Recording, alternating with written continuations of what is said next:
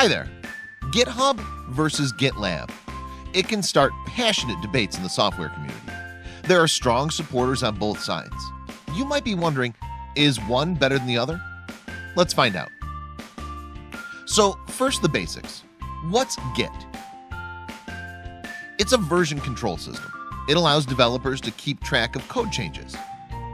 Git is popular because it's distributed, which means developers can commit changes without connecting to a central server.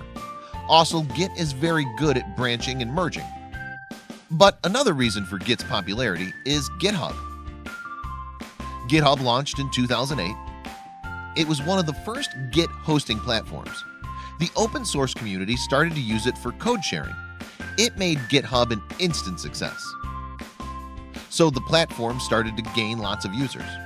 Today, GitHub has about more than 28 million users and hosts about 57 million repositories.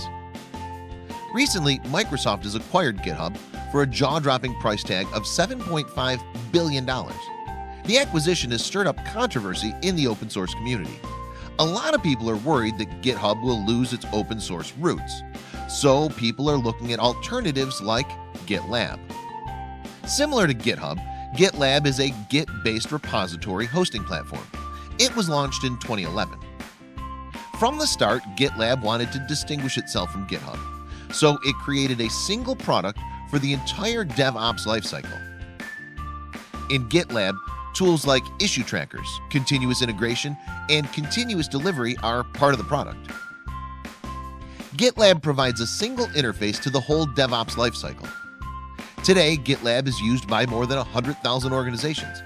Organizations like IBM, Sony, NASA, and Alibaba are using GitLab.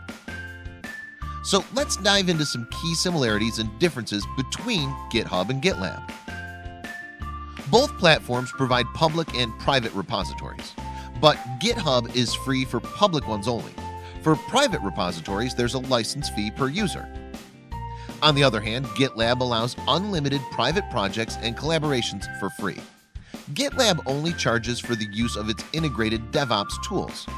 It also has friendlier pricing for self-hosting. And GitLab has better granularity for user permissions. In GitLab, you can provide access to the issue tracker without giving access to source code. On GitHub, you can easily add tools for continuous integration, continuous delivery, or bug tracking using the plugin architecture.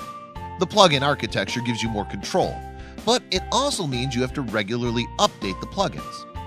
So, GitHub versus GitLab. Which one is better? It depends on your needs. If you're working for open source projects, GitHub definitely has a good track record. It's also the most popular Git repository hosting platform. So you can expect to find lots of developers who are comfortable using GitHub, and its interface is faster. But GitLab is a rising star. It's a solution that provides more coverage for your software lifecycle. The tools you need for DevOps practices are integrated into the product. If you want to self-host, it's an easier platform to use. So at the end of the day, your project requirements will determine your choice. If you have more questions, visit our site, linuxhint.com. Ask a question on our support site, and don't forget to subscribe to this channel on YouTube for more videos.